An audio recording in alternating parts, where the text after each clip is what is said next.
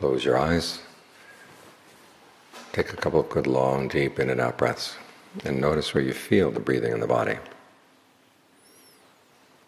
Focus your attention there, and then ask yourself if it's comfortable. And you can experiment for a while to see what might be more comfortable. Try it longer or shorter, deeper, more shallow, heavier, lighter, faster, slower. Find a way of breathing that you like.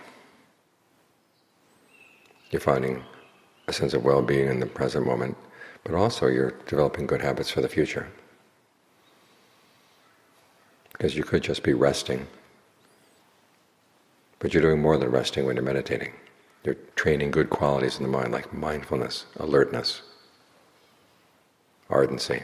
Mindfulness is the ability to keep something in mind. To stay with the breath, you have to keep remembering it. Alertness is when you watch what's actually going on. And ardency is the desire to do this well, because you realize that it is for your own benefit, a long-term benefit. When you think in those terms, that's a sign of heedfulness. As the Buddha said, heedfulness lies at the root of every skillful quality there is. Realizing that there are dangers out there, dangers in the mind too, that you have to watch out for. But also there are good things you can do that can fend those dangers off. If there's nothing you could do, heedfulness wouldn't be worth anything. But the fact that your actions can make a difference is why heedfulness is a useful and important quality to develop in the mind. Sometimes a little thing can lead to trouble down the line. Sometimes a little thing, a good little thing, can lead to unexpected good results, like a kind word, a kind gesture, helping somebody, even if it's just a little bit, makes life lighter in our society. Things are heavy enough as it is, but with the pandemic and with people yelling at each other. It's good that there are some people who say, well, let's hold on to the Buddhist principles, which are that you do good and good's going to result. And you can see that in your own mind. You can choose between doing the wise thing or the unwise thing, the heedful thing or the heedless thing. And it's going to make a difference. And that difference will then ripple out. Sometimes it's hard to see the influence right away. Because as the Buddha said, sometimes these actions give the results, take a while for the results to ripen. But you can be confident.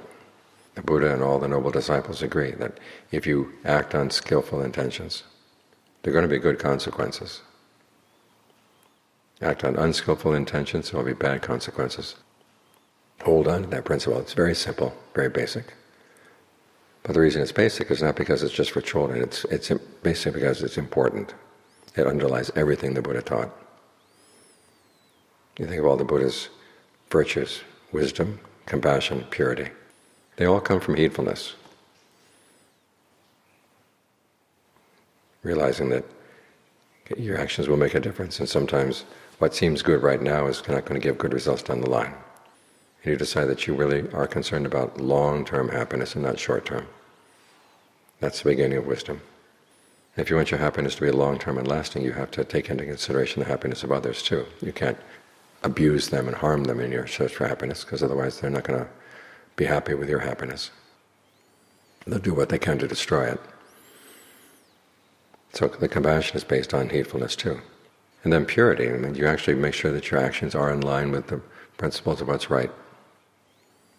You don't just go on good intentions, you look at the actual results you get, and then you adjust your actions accordingly.